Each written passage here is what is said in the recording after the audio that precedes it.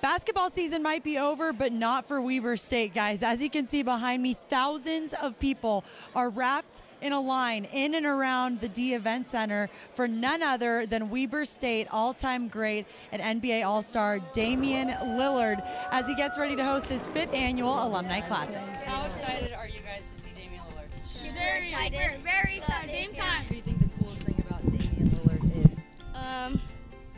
That he plays for Weber State. A day spent with the 7-time NBA All-Star signing autographs, hosting an alumni game, and for Lillard looking back on where it all started. When I was on campus with no car and trying to figure it out, you know, getting stipends and, you know, just trying to make it, you know, they still took the time. And, you know, I could have chose any school coming out of high school, and I'm almost certain that I wouldn't have had that same experience. An experience that is shared with current and former Wildcat standouts. You look at all these guys and, you know, entering the transfer portal and all of this stuff, and it's like they don't have homes, you know, like they go to school and like they don't have a place that they can go back to and really call it home.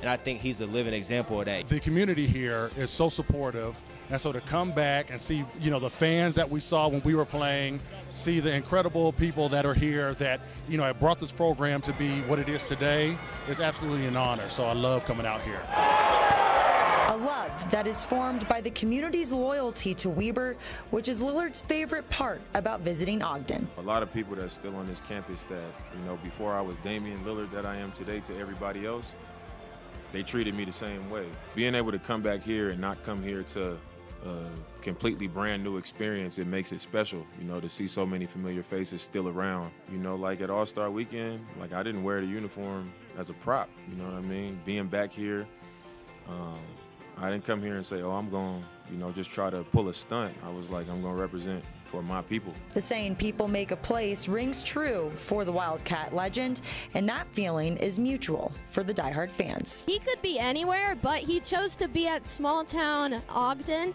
and Weber State, putting them on the map. I love him. He's the best. We were here when he first got here. We've loved watching him play.